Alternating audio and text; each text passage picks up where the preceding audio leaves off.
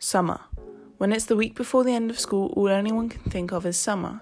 It's the time every teen romanticizes. Some create Pinterest boards, most create Spotify playlists just to depict and imagine how it will go. But summer leaves everyone feeling like all they can do is joke with their friends about how much time they may have wasted and how they wish they'd just done more. At the start of summer, you are hopeful that it will go as expected and imagined, but by the end you may feel unproductive and as if you've wasted all your time.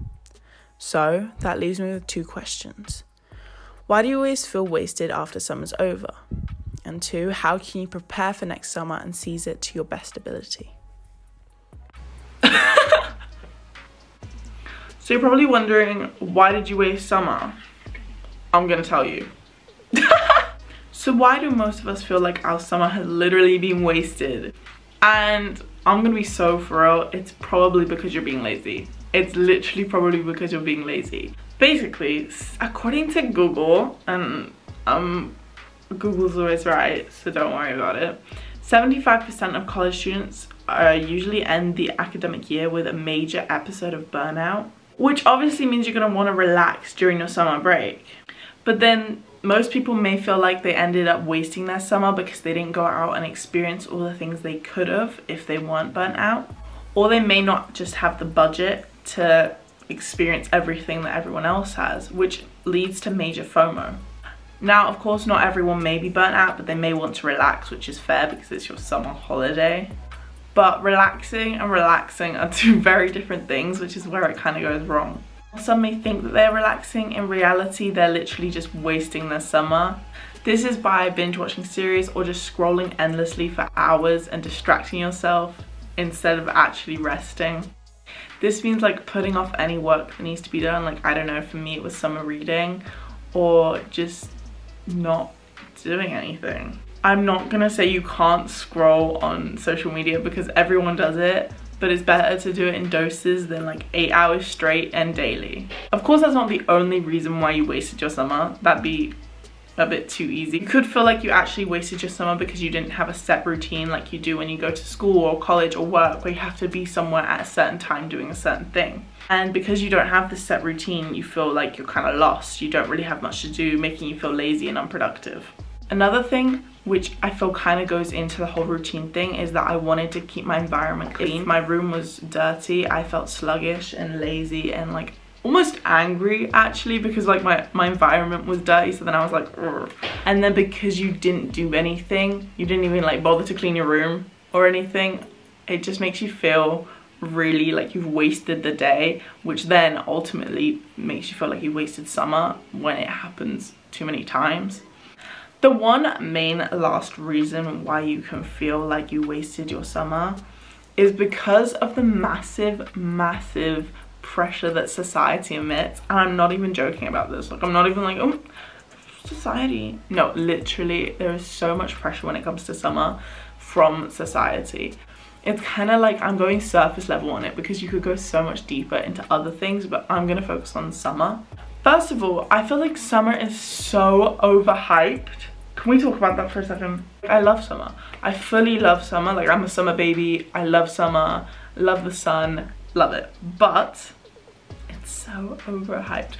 Everyone, like months before summer, is like, this summer's gonna be so great. I can't wait to go to the beach. And then you get to the beach, it's like overcrowded. There's no place to sit. It's boiling hot. The sand is hot and then the sea's too cold. And it's like, no. The food is so overpriced. And I guess you could bring your own food, but like, no, that's not the hype. And then like, sand gets... Let's talk about how society. Summer has such like almost a strict agenda. Like, it almost has rules to it. Like, you have to have a bikini photo. You have to have cute photos that you can post on Instagram once summer is over.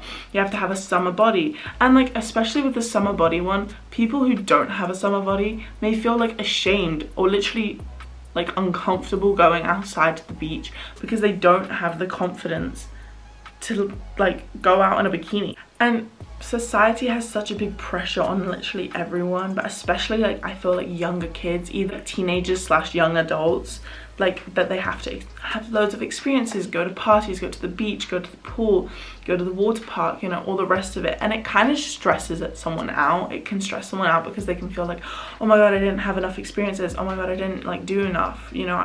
On one side, summer's for relaxing. On the other side, society's like, do everything, have loads of experiences, go to parties, da da da da. That like, you just don't want to do anything. You literally don't want to do anything. And like, these excuses aren't excuses, do you know what I mean? Like, all these bad things I've said about summer aren't excuses that you couldn't have done something, because you can always do something. There will always be cons to pros, do you know what I mean? And people can still seize the summer, but I can understand how you feel, because I'm guilty. I'm firsthand here guilty of feeling like, this is bad, this is bad, this is bad, I'm just not gonna do anything. So yeah. Okay, so when it comes to seizing summer, I did seize a little bit of it, and you're probably wondering, one, how did you do it, and two, how can I do it? And so I'm gonna go through my opinion and Google's opinion, because like I said earlier, Google is always right. So for me, when I knew that I was like seizing summer, taking advantage, whatever you want to call it, like living life, it was when I felt like the main character. I felt like the hot girl summer moment, and I literally, I'll be quite honest, I forgot that my phone existed, I forgot social media existed, and I was just having a good time, and I was like in the present moment. I don't know how to explain it, because it was like, there's no better time than right now kind of thing. And like, obviously I loved summer when it felt like I wasn't being wasted. That was just like obvious, when I was like, oh my god, like I'm not wasting summer, I'm not sitting doing nothing. But according to Google, apparently there are only 8, that's 9. Apparently there are only 8 ways that you can properly, I don't know, do summer and like not waste it at all. So I'm gonna list the 8.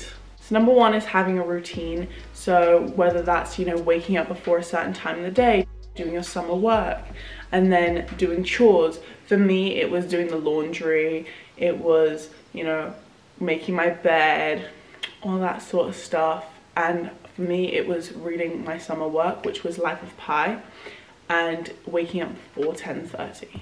Number 2 is experience, which I think is a big thing, where you are not just sitting around and you're actually going out and doing something, whether that's, you know, a walk, a water park, beach, you know, just having fun, not putting your pressure on yourself to actually do it, but just wanting to do it. I think one last thing that is really important is if you are struggling and you don't have like a lot of money to spend throughout the summer, a big thing is budgeting.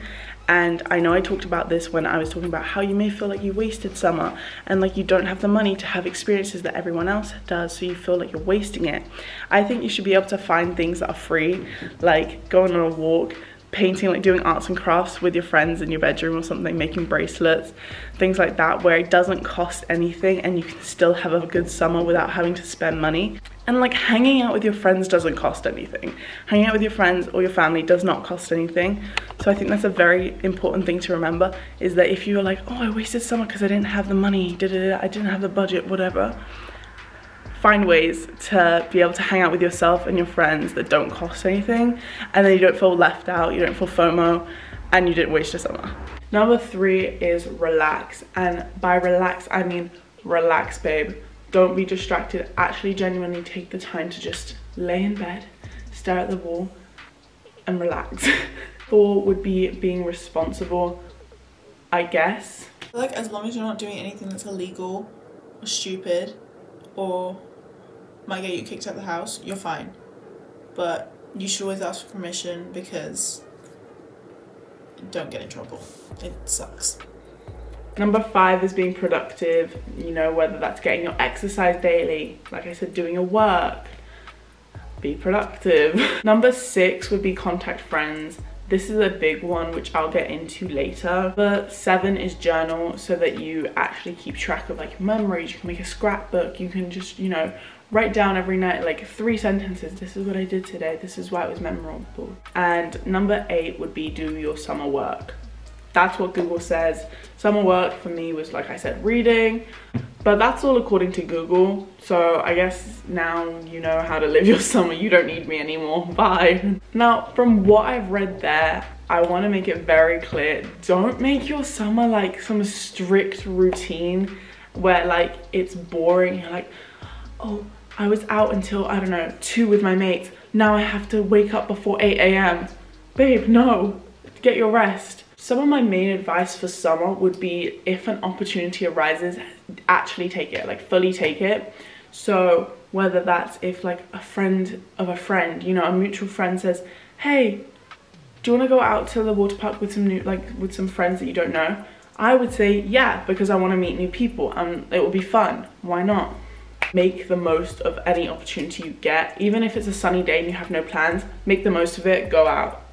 Get that tan. As you can see, I didn't get one. I think another massive thing that everyone kind of does, and I don't blame them because I do it as well, but it's kind of where some issues may arise, is when you're waiting for other people, which is like another issue. When I was mentioning contact friends, this is what I mean, because if you're constantly waiting around for people, then you're not gonna obviously have the friends all the time. They might have other plans.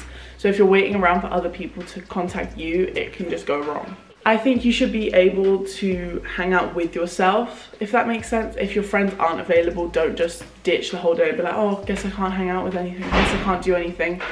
I think you should be able to do something with yourself, like going for a walk, exploring around your area, going shopping, baking, painting, literally anything that you can just do to hang out with yourself so you won't waste the day. I think is such a big thing. My biggest advice is just have fun, because there's literally no rules when it comes to summer, in the sense that like you don't have school, you don't have to do something all the time, you know, you are able to relax.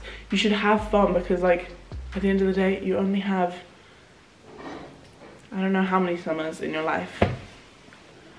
You only have a certain amount of summers.